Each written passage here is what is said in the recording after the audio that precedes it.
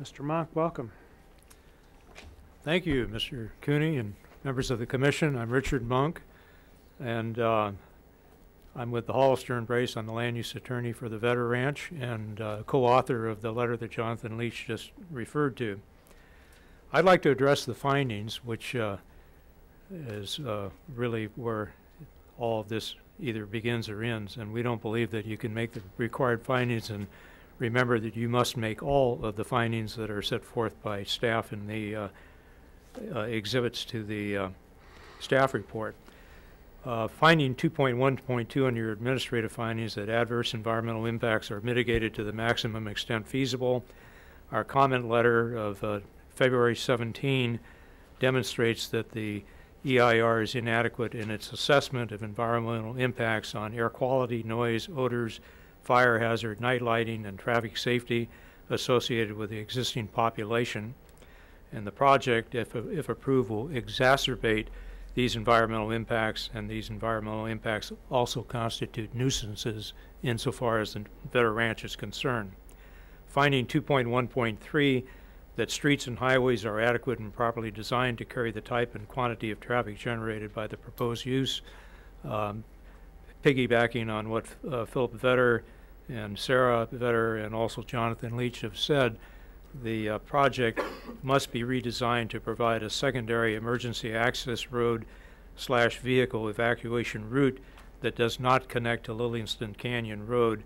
Otherwise, the existing traffic challenges in an emergency situation will be exacerbated by the project's very significant increase in on-site population by 112 people. Commissioner Brown has already cited the fact about the 97 exiting Kate vehicles, and those will merge with the traffic coming downhill from the Vedder Ranch, as well as all the other surrounding ranches, plus the horse trailers, etc., which will try to be evacuating at the same time and will be backed up behind those 97 vehicles exiting Kate. Finding 2.1.5 that the project will not be detrimental to the health, safety, comfort, and convenience. This, of course, relates to the numerous unmitigated environmental impacts in terms of odor, nighttime lighting, traffic safety, environmental environmental impacts, and also, again, that these constitute nuisances. Therefore, there's no substantial evidence to support findings 2.1.2, 2.1.3, and 2.1.5. Again, all these findings need to be made. Finding 2.1.9, that the proposed use is not inconsistent with the intent of the zone district. I'd like to discuss that in conjunction with finding 2.2, which is the required finding for a conditional use permit modification finding, and also in conjunction with finding 2.3.5 of the CDP findings. The conditional use permit finding says that an application for a major or minor CUP that includes a modification to the zone development standards, the decision maker shall first find that such modification is justified and consistent with the comprehensive plan and the intent of the other applicable regulations and guidelines. I'd like to discuss all three of those together. The project involves an increase. You have about a minute to do that. Okay, anyway, the project involves an increase in current structure floor area by approximately 50%, increases in population by about 30%, and will cause an increase of approximately 43% in number of vehicles to support an evacuation of the campus. We don't believe that these issues merit the approval of this modification to the CUP, and in fact calls for an entirely new CUP compliant with existing current county standards, not repeating this antiquated CUP that has been in existence for many years and then modifying it. Rather, what really should be done is the commission should require a entirely new CUP consistent and compliant with current county standards. Thank you.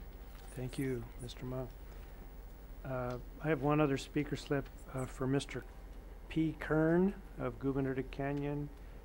And if there's anyone else, please get a speaker slip to Commissioner Brown. I'm sorry, I assumed Mr. Kern. Ms. Kern? Thank you. Hi, I'm Patty Kern, and I do live on I do live on Gobernador Canyon, and I don't like standing and talking in public, but I feel like Kate School likes to perform all their sports activities and special events in my yard, and I feel like half the time they're in my house. And I live across the canyon from them. So adding a PA system is traumatizing to me. First thing I did really want to address, though, is that I don't know why I did not receive any notification of any of these meetings. I was not aware. I don't believe any of the people past where I live are aware of these meetings. I don't believe that any of the people on Shepherd's Mesa that the campus faces are aware. I think that's a very important point, and most people, and we need to know. I learn when I read the local paper that it's already been approved. It's not okay. I think you need to make sure that these meetings are advertised so people know about it. So that's just the first of it. One of the things, I've lived on Gobernador about 20 years, and Kate School, I say they've done a beautiful job. It's a beautiful school, a fabulous presentation. It's exciting what they want to do, but I do believe that what they did build recently in the past 10 years are eyesores to Gobernador Canyon.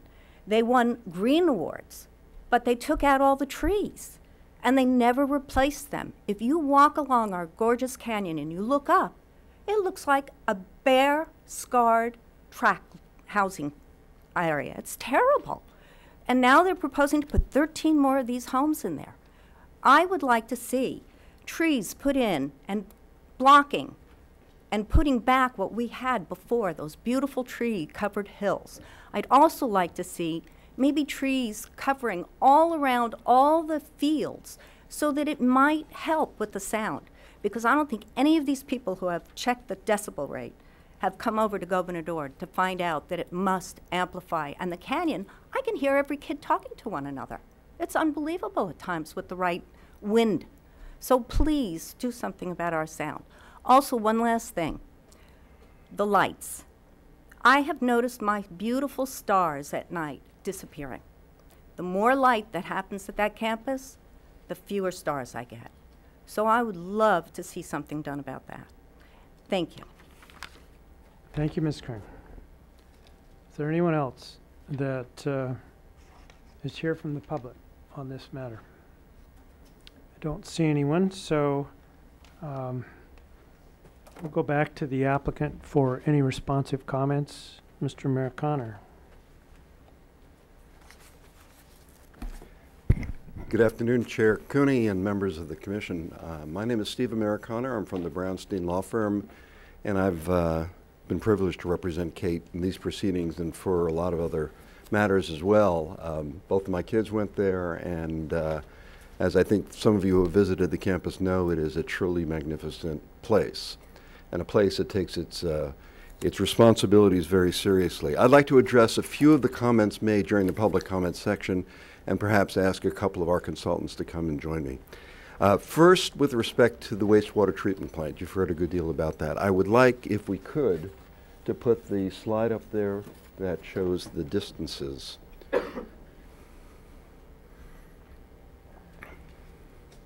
There it is. Well, I can't quite read them either. So in the upper right corner is Mr. and Mrs. Vedder's home. And we have measured the distances from their home to the wastewater treatment plant, which is that white structure just beyond the property line. And the distance, if I'm reading this correctly, is 924 feet. We've also measured the distance to the playing field in which the, oh, that was very kind, thank you. Where the sports events take place and the PA system is used and all that, and that is 1,123 feet. Excuse me, Mr. Americano, would you Sure. use the pointer just to help us? Yeah, sure.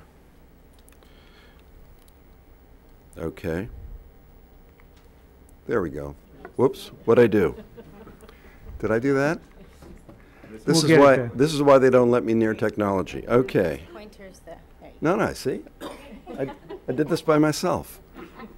Okay, so let me start again. This is the vetter's house up here. This is the wastewater treatment plant here, and that distance we measured out at 923 feet. So that's about, what, 3 football fields. The distance to this playing field, which is just south of the wastewater treatment plant, is 1,123 feet. So we're going on 4 football fields. The distance from the vetter's home to the art loft, and there's some comment in the letter that they sent to you last week about the lights from the art loft. That distance is 1,900 feet, so that's what, 6 football fields.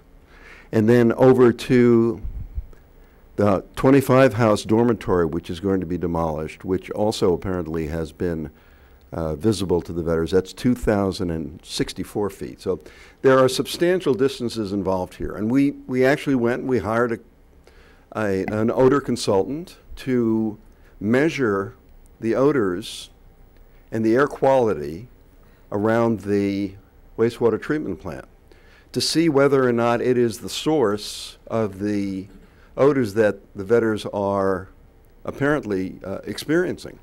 And I would like Kevin Hartigan, who is our contractor on the project, to come up. Where are you, Kevin? There you are. And talk a little bit about the result of that analysis.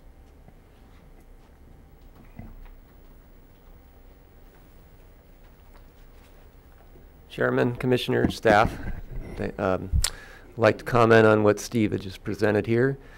And we had Criterion Environmental, who is in the EIR, come out and do a rather exhaustive study along the property line with scientific methods for testing for common wastewater odor sources, which would be the ammonias, the mercaptans, hydrogen sulfide, the rotten egg smell that many of you experience at times in your fridges.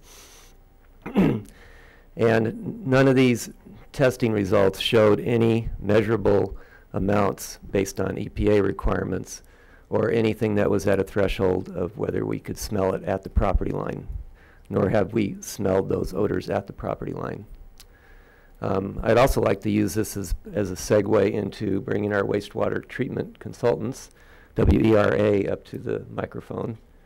And Lou, would you be coming up? I think it could provide a little bit more discussion on that in relative to the capacity of the plant and the reduction in odors as the throughput of the plant increases. Chair and board, Lou Nagy, Water Resource Engineering.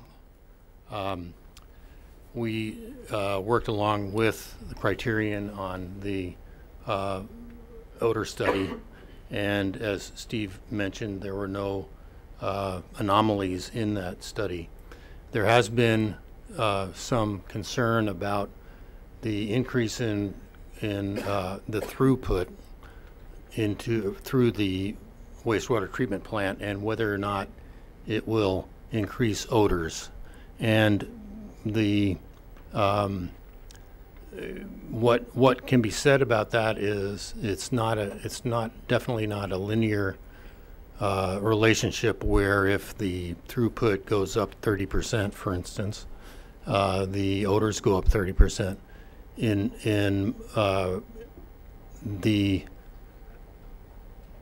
What does have a lot to do with the odors is, of course, to have the plant running at its design capacity or as close to the design capacity as possible. Quite often with school projects like this, and we've been involved in a few others, the varying of the flows makes it very difficult to keep although it can be done, to keep the plant operating smoothly. But as we increase flow here, we really believe that this plant will start to work. Well, basically, it will work better due to the throughput. Can I ask you a follow-up Sure. question? So we heard from the vetters that the odors are significant, at least at times, and they would have reason to be good witnesses on that. Sure. Are you telling us that that's wrong? They haven't smelled odors, or are you saying that the treatment plant will improve its operation with more The likelihood throughput? I'm sorry. The likelihood of odors will be less as the design capacity of the treatment plant is approached, I guess you could say. So, But unlike in terms of let me just ask my Sure. question. Right? In terms of the various aspects of the development, you're suggesting that the more students, occupants of Cate School on a regular basis, the fewer odors are going to be experienced from the sewer treatment plant. Well, I didn't say anything about the odors. It's curious. The odor thing is curious, but the likelihood of the odors is probably less because you're getting close to the design capacity of the plant. In terms of the odors that the vetters are smelling, obviously they're smelling something. And when Criterion did the test, and it was during an operational period of the plant, there were no thresholds that were reached, and all of that data, I believe, is in the EIR.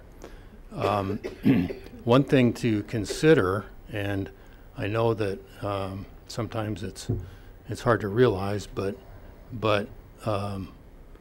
older septic systems sometimes can fail, or they can be sources of odors. So I would, if someone were to ask me to try to find out what the vetters are smelling, I might say, let's go look at the septic systems in the neighborhood.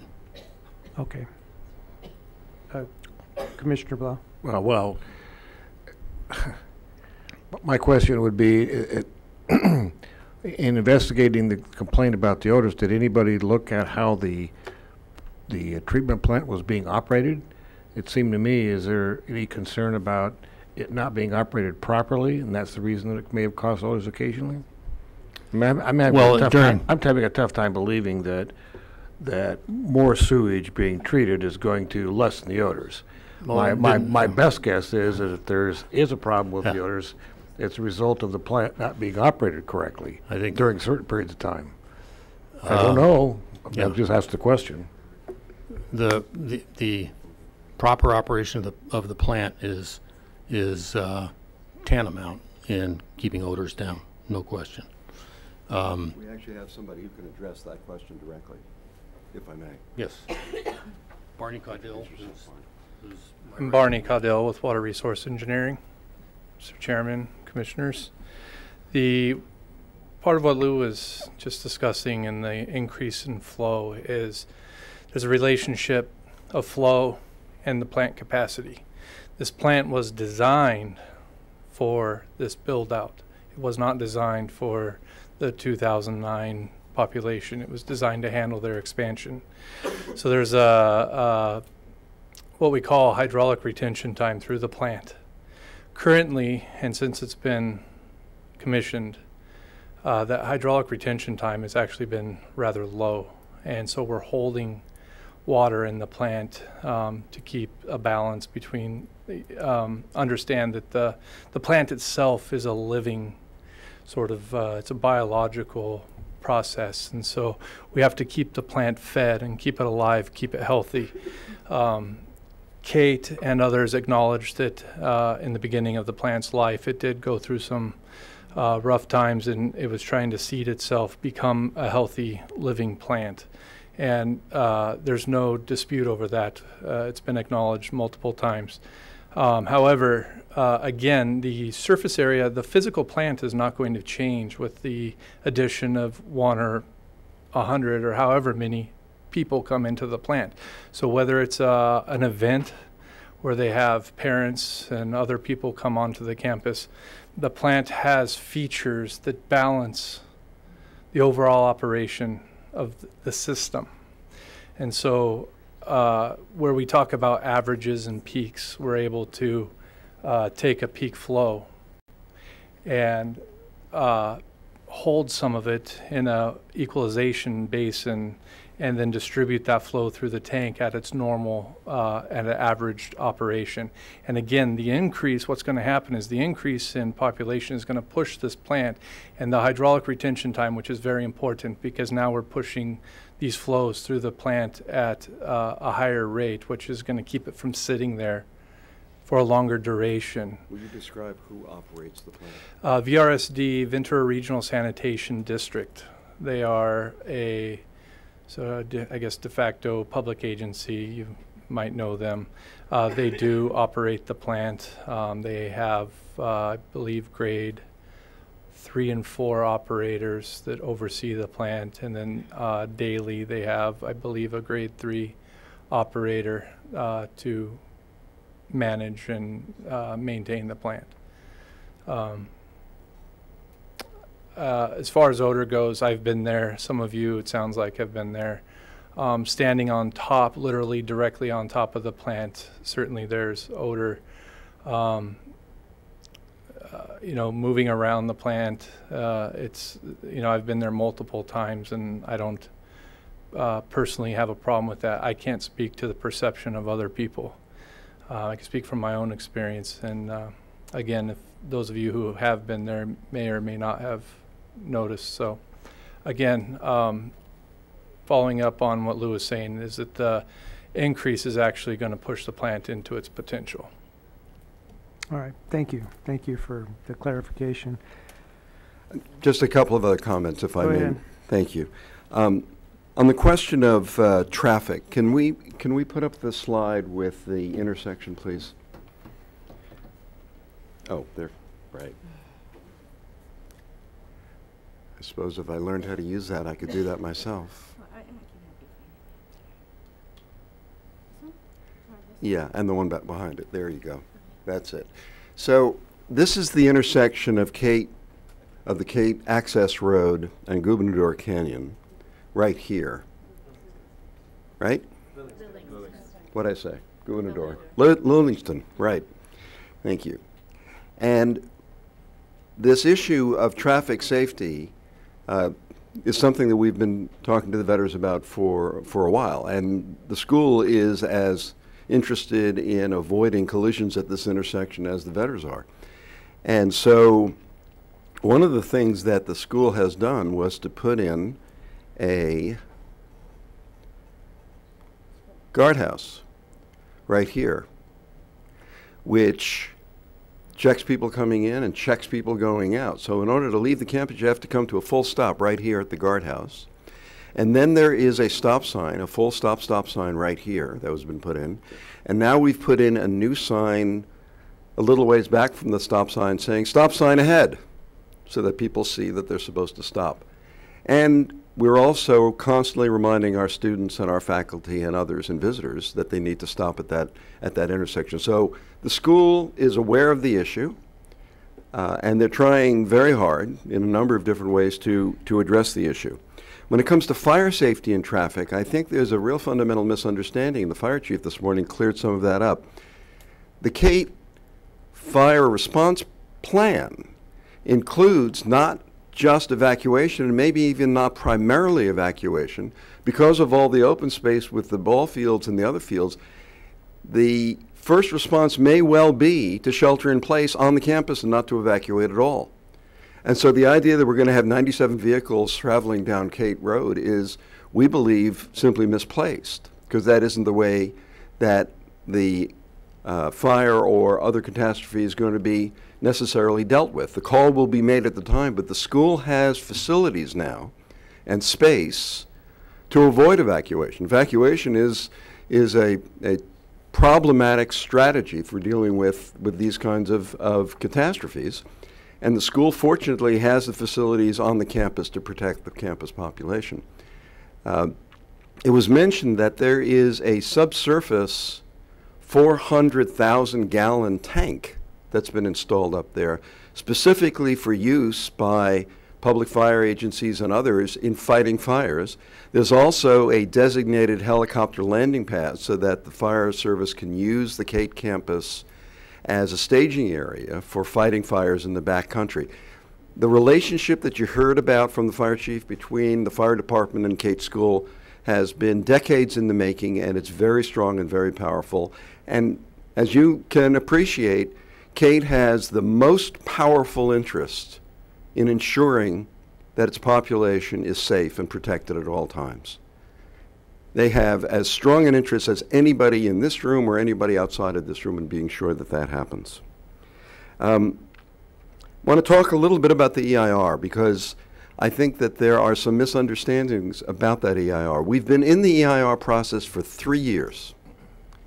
The first thing that was done was an initial study, and the initial study found that the project that you're seeing today, same project from 3 years ago, would have no significant environmental effects. None.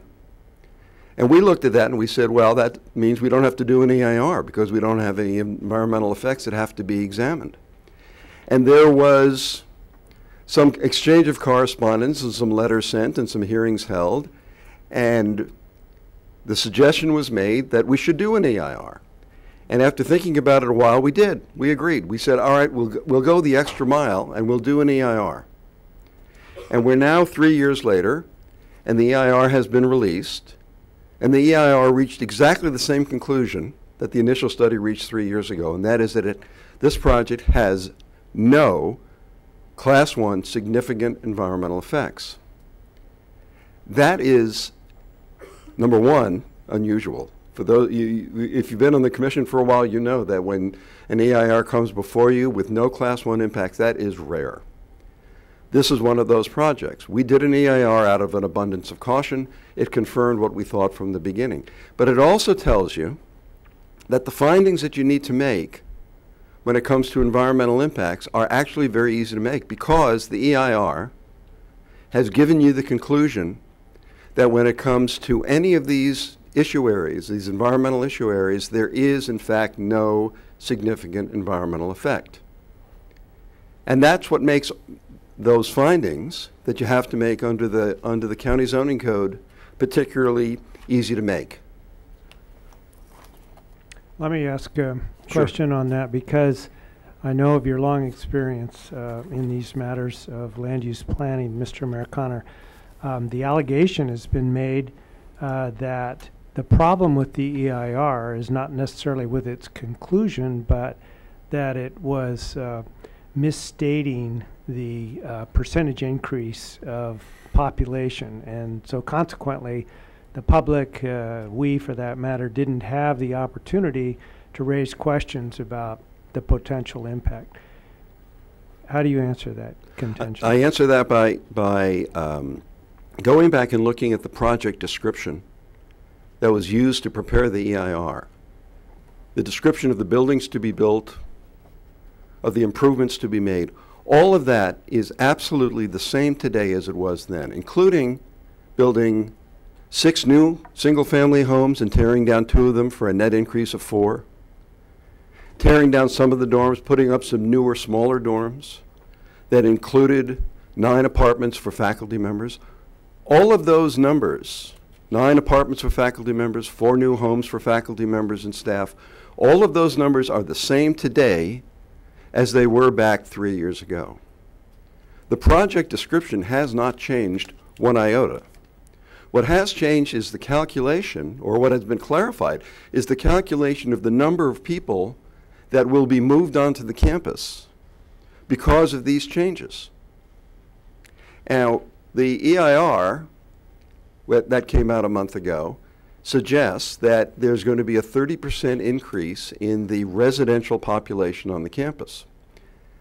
That number, if you dive down into it, is actually exaggerated. It's actually inflated by almost 50%. And you say, well, how can that be? How is it possible that that number would be inflated by 50%? It's because the people who wrote the EIR assumed that every faculty member who's moved from a house in Carpinteria to a house up on Cape Mesa is going to bring along a spouse and 2 children. So they made the assumption that if we move 20 faculty members up onto the campus, they're going to bring along 60 family members for a total of 80. In fact, if you look at the breakdown on the CATE population, the workforce, the number is not 3, the number is 2.2. In fact, the CATE population is a lot smaller, and there's a reason for that, and that is that there aren't as many kids living in those houses, with those families, as the EIR preparer would have assumed. So if you do the math, and we've done the math, and I actually wrote up a table that shows the math, it shows that there's actually not a 30% increase, it's more like a 20% increase. So you say, well, so what? It's still an increase. The so what is that the wastewater treatment plant, which is pointed to as the constraint on growth, the constraint on development, is somehow going to be overburdened. But you just heard the wastewater treatment plant was built in 2009 with this plan in mind, with this kind of campus population in mind. Ben explained that CATE has for 70 years worked to move its faculty and staff onto the campus because it believes that this is the right way to run that school. That's their pedagogical reason. And so the 2009 plan and the plant that was built in anticipation of that plan assumed that all of those people were going to move onto the campus. And when you look at the throughput numbers at the plant, in fact, the wastewater generated by the people moving onto the campus will not come anywhere near the capacity of that plant to handle the wastewater. That plant, in fact, is no constraint on the growth at all. And whether it's 20% or 30%, the conclusion is the same, and that is the small number of people moving up onto the campus is not going to create any kind of an environmental impact, any kind of a class 1 impact that requires mitigation. And so while there were clarifications and some corrections made in the final EIR, CEQA does not require or even authorize recirculation of an EIR when this is the kind of change that you make. You know, you've heard claims and arguments before from people saying, well, the EIR has been changed between the draft and the final and you have to recirculate it, which of course is a way of delaying something for 6 months. But CEQA actually is very clear about the circumstances under which recirculation is required. One circumstance is that if the new information shows that the project will have an environmental impact that was not disclosed in the original document. That's not, in fact, the case here, because the project continues to have no significant environmental impacts. The second circumstance is if a significant environmental impact is going to be made worse because of the new information. Again, that's not the project as described in the draft, the project is described in the final EIR. Neither of them have significant environmental impacts. And so CEQA doesn't authorize recirculation. It doesn't do what Mr. Monk has suggested needs to be done, which is to take a perfectly good document and send it out again for public comment and revisions and responses and spend another 6 months spinning our wheels on a project that does not have any significant environmental impacts. Okay. I Hope got that's- you going. hope that's clear. So it's my fault. But, Okay. I think we have it. I get a little worked up about these Yeah, things, I so. understand. Okay, My thank you. fault. Is that it, Mr. Amerikaner? Did you finish your list? Really, did you want more? No. Oh. Actually, I think I did. Let me just check. I want to be sure. Did I miss anything? No? All right, I'm told to sit down, so yes, thank you. Thank you. Okay. Ms. Gerber. Thank you, Mr. Chair. I did want to address Ms. Kearns saying that she didn't receive any notice of this. She is actually on our notice list, and Mr. Villalobos checked our return envelopes, and there was nothing returned. So while she may not have received it, we did send it out. Okay. And in general, how great was the distance away from the project that people will receive notice? I believe it's 1,000 feet for EIRs, for projects with EIRs, 1,000-foot radius of the parcels. And that would be the exterior of all of the parcels, not just the center of the campus. And we agree, don't we, that that's very important that we give the neighbors notice? It's very important, yes. Okay.